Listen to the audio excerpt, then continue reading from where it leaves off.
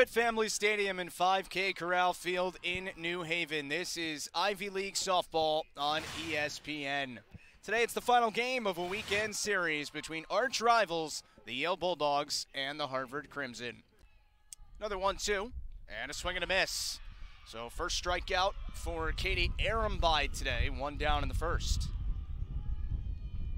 1-2, swing and a miss. So second strikeout of the first inning for Arambide. And with a runner in scoring position and 2 down, it is Willa Ferrer.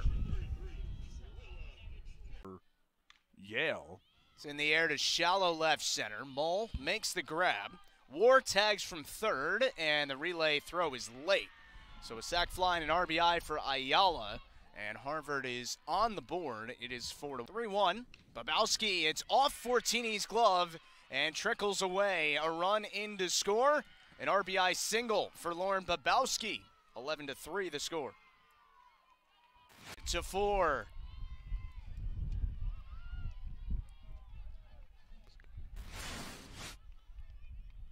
I mean, every swing Sophie's son takes is resulting in something positive right now.